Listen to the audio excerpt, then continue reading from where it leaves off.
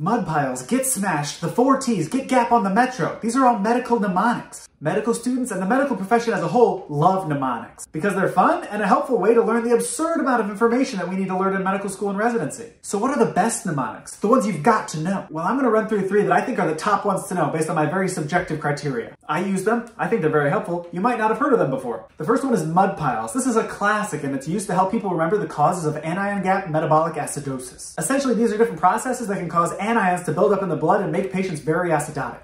M is for methanol, U is for uremia, D is for diabetic ketoacidosis, P is for propylene glycol, I is for iron or isoniazide, L is for lactic acidosis, E is for ethanol or ethylene glycol, and S is for salicylates. This mnemonic comes up a ton in internal medicine because patients get acidotic a lot, especially in the ICU. So you're often going to need to run through this mnemonic in those situations. When I was in medical school, I had a particularly traumatic event associated with this mnemonic, so it's kind of burned into my memory. I was rotating in the surgical ICU and a very large, very intimidating trauma surgeon asked me to name all the causes of anion gap metabolic acidosis. I briefly froze because that's the general effect that this man had on me. But then I started naming them off kind of frantically in no particular order, not following the MUDPILES order. Uremia, lactic acidosis, iron, salicylates. I was just naming them randomly and I named all of them except for propylene glycol. I couldn't remember what the P stood for. So while I was naming the other ones randomly, I was trying to remember what the P stood for, but I couldn't think of it. So after I named all but that one, I just stopped.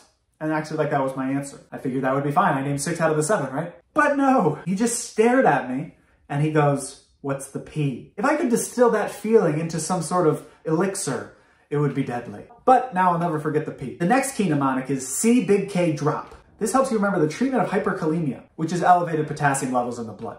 This one's not as commonly used, and I learned it as a first-year medical student while working in a free clinic.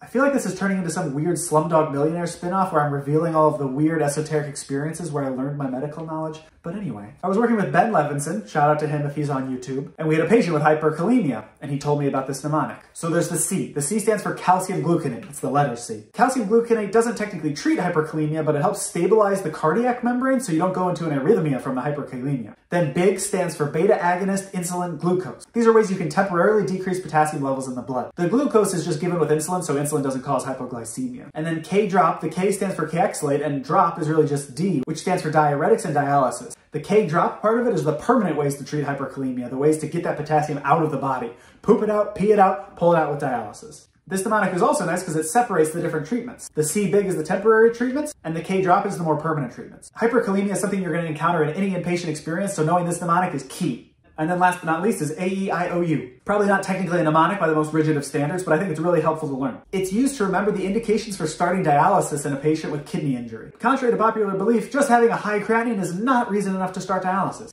A is for acidosis. Dialysis can clear out all the excess hydrogen ions if bicarb isn't enough to help. E is for electrolytes, like severe hyperkalemia. See the previous mnemonic. I is for ingestion. If you ingest some sort of toxin and you can't clear it through your kidneys because they're not working, it's going to build up, it's going to potentially kill you, you need to get it out, and you can do that with dialysis. O is for overload. This means like volume overload. You can get really significant edema from dialysis. If you're not peeing anything out, the fluid builds up and eventually gets into your lungs and you have trouble breathing. That's a reason to start dialysis. And then finally, U is for uremia. Now, just being uremic, having a high BUN level is not enough reason to start dialysis, but if you have any symptoms from uremia, then that's reason to start dialysis. So if you're confused and you think that's from the high uremia levels, if you have a pericardial rub, those are reasons to start dialysis as well. If any of those are happening, contact your neighborhood nephrologist ASAP. These 3 are probably my most used mnemonics in residency, and I think they're incredibly helpful and important to know. Hopefully, if you're starting medical school or residency, or even just working as a hospitalist, you can incorporate them into your practice to help you remember the key treatments or the key diagnostic criteria. Let me know your favorite mnemonics in the comments, and like and subscribe for more weird, specific medical content like this. Thanks.